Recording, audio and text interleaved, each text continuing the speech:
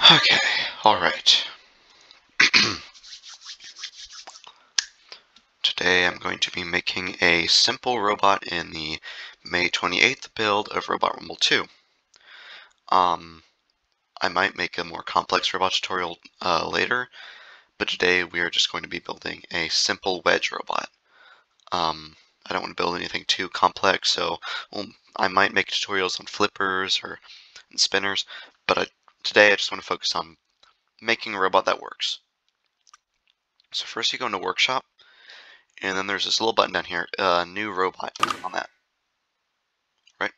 Robot Lab, create a new custom robot, and let's build. Alright, to rotate the camera, you hold down Shift and you move the mouse. So you can rotate and stuff, and it's really cool.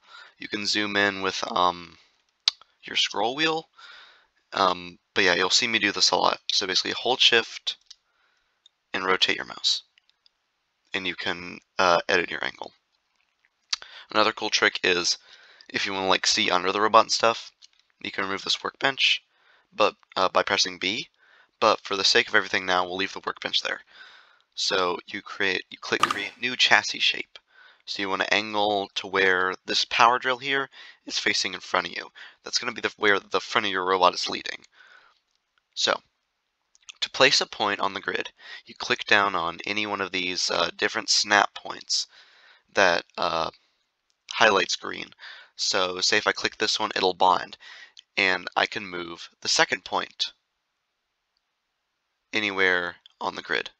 Now I only have to click the point. I don't have to hold anything now. I just have to click, place, and move. Now, you can remove points by right-clicking on a point that's already placed. So you go to it and you click on it, and it disappears. Or you could do, say you messed up there, you can rapidly right-click and it'll delete all the points. So, since this is going to be a simple wedge robot, we're just going to make a rectangle.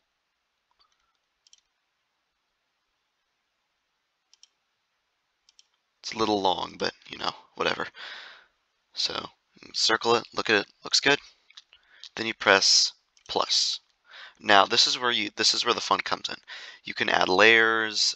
So like say I wanted to make it have like an end that kind of bows out. I could lower this down to a very thin height and push these nodes out. You just click and hold them, and that puts that out there. And you can click this. I can lower that down. Then click this, and you can move those points back to where they were. And boom, we have our chassis. So it's got this nice little rounded back in here. Looks good. So you click check when you're done. If you want to go back, you press this little back arrow. To refresh and delete the chassis, I believe you press this button. Yes. Okay, so you press that button, and then you press yes. You can click no to just discard it as well. It's pretty much the same thing. One just backs you out, the X backs you out, this just refreshes your chassis, and allows you to make something new. But anyways, press go, and you can choose from different collision generation options. For more complex chassis, this will come in handy, because collision it can be kind of tedious sometimes, but we'll stick with convex for now. And that's just it's the simple mesh layer. Easy collision. It's good if you're making just a robot that's just a box. So the first thing we're going to have to focus on is the drive. So you're going to grab any one of these motors. So my motor of choice for making a robot like this are the Ampflow A28 oh, that's not the right motor. The Ampflow A28 400 single motors. These are really handy when it comes to drive. Also, I'd recommend, if you're going to do move snap, I'd recommend it to set it to 0.005. It allows for a lot more precise movement. It's a little bit smoother, so you'll have to get used to it. but it allows for a lot more precise movements. Another cool thing is you click on mirror, and it'll mirror your component on the other side of the robot. So that's what I'm going to do there. And to place a component, well, you click, move where you want it, click again, and then you're free. So I already did those with our main motors. Let's move this over here. Yes, these. So when you click on something, you can move it around with these little arrows here, up, down, side to side, front to back, stuff like that. You can rotate by clicking this little R on the side here. So if I want to rotate my motors like this, I wanted to bring them up like this. Easy, simple, awesome. Move them inwards. Actually, we don't have to move them inwards. For drive setups, I use a lot of gearboxes attached to chain motors. Wait, not chain motors, just chains. So what you gotta do is you gotta click, for these motors, I'd use a gearbox medium. And it's only got one axis of movement in and out of the motor shaft. So I move it all the way back into the motor shaft, take the motor, move it all the way back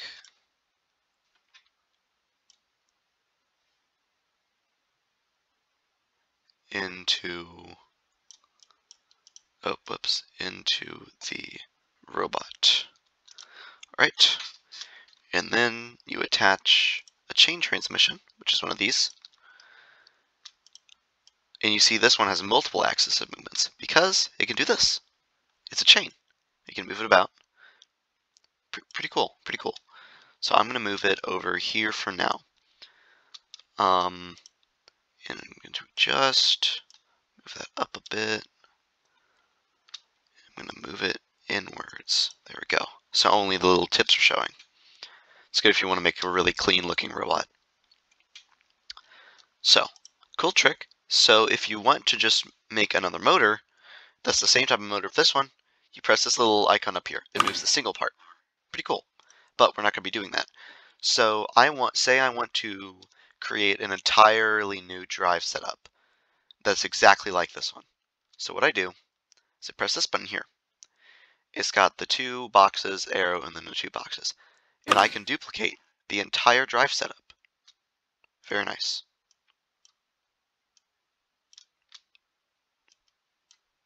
Move it around, flip it over,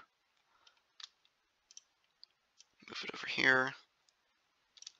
And I'm going to be showing, well, we won't do that trick this tutorial. It's a pretty handy trick that I use a lot, but it takes some precision, or else it just doesn't work at all. So, we're going to move them much closer to each other. Take this, move it right there. Looks good. Very nice. So, you've got your drive motors, and you've got your drivetrain set up. Pretty simple, easy. Next comes the power part. So you want your robot to move. So you're going to be grabbing, I use 25.9 volts Pro batteries.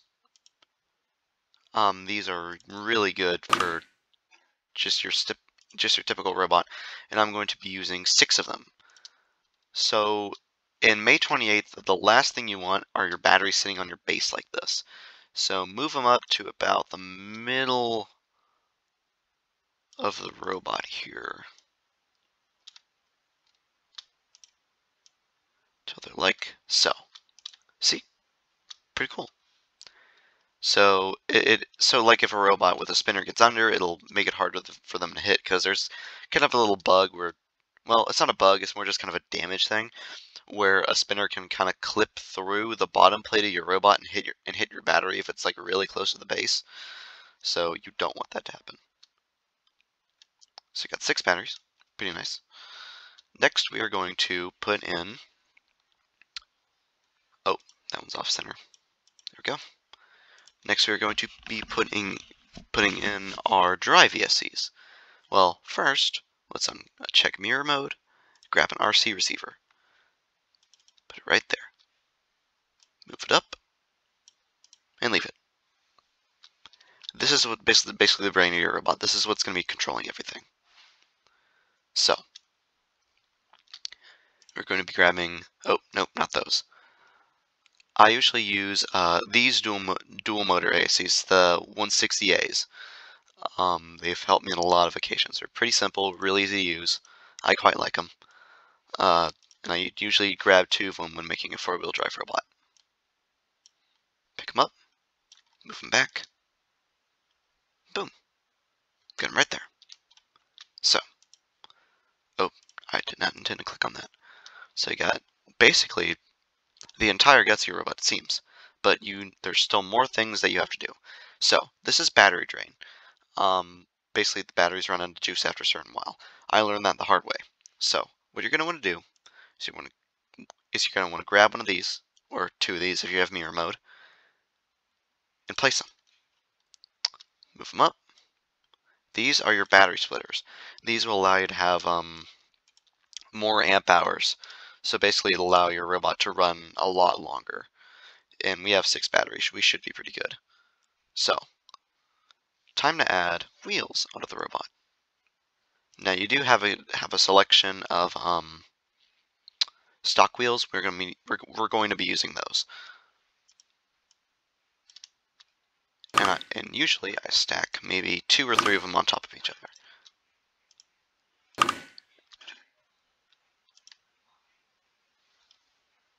Yeah, looks pretty good.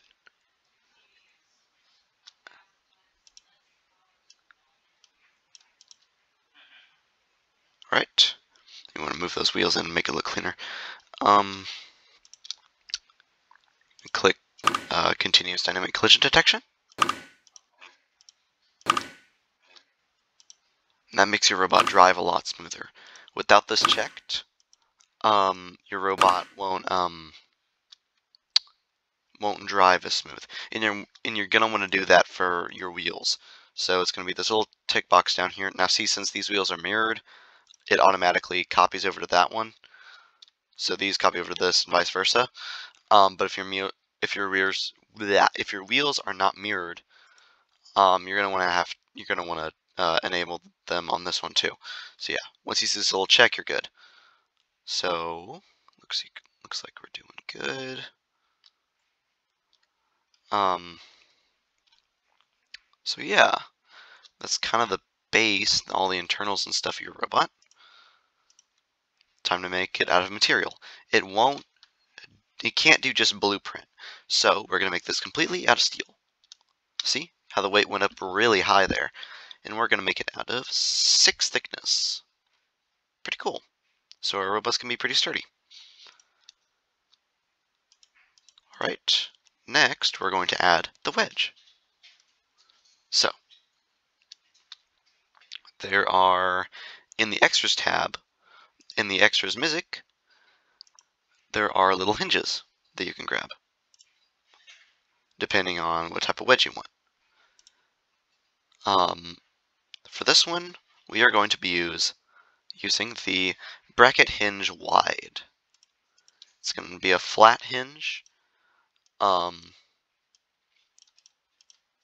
It's going to have a big old wedge sticking off the end. Alright, looks good. So, next we are going to grab this little icon here, and the shapes well, you can grab them either under weapons or under extras. They're always going to be under shapes. So, either tab, it doesn't matter. So, you're going to grab one of these, put it on the wedge, or sorry, the hinge. You're going to, oh, and by the way, there's this S tool. So you click that, and you can change the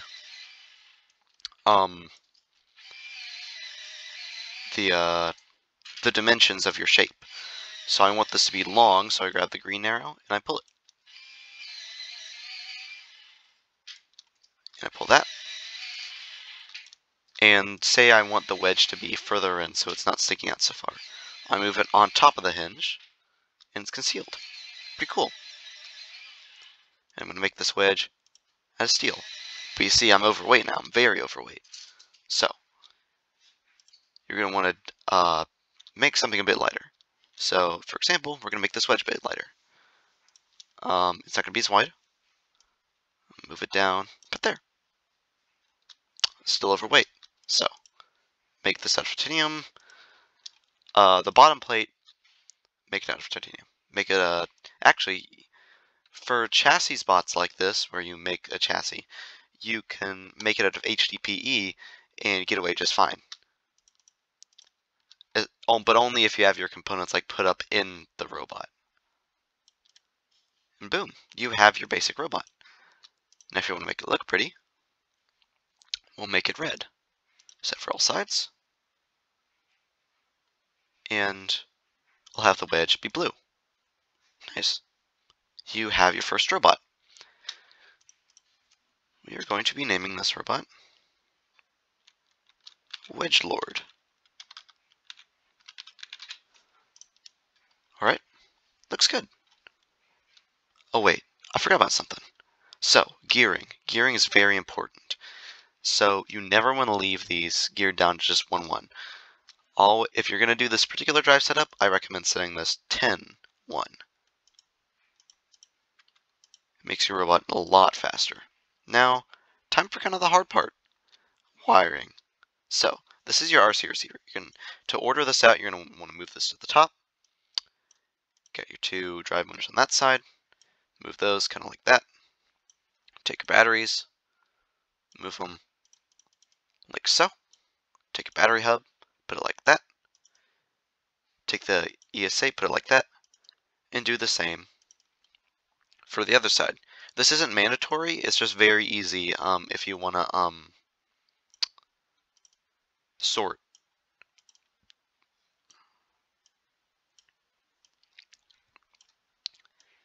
And you just grab the little node and you drag it and you place it. And that's all you have to do. And notice I'm linking these 2 batteries. That's called adding a series battery. If you're filtering them into a battery hub and you only have like a 2-port, just put them together like this, battery and series battery. It also, I think it puts more power in, but don't quote me on that. I'm definitely not an expert at this game, but I know enough about it to make a tutorial on this, to make a starter robot.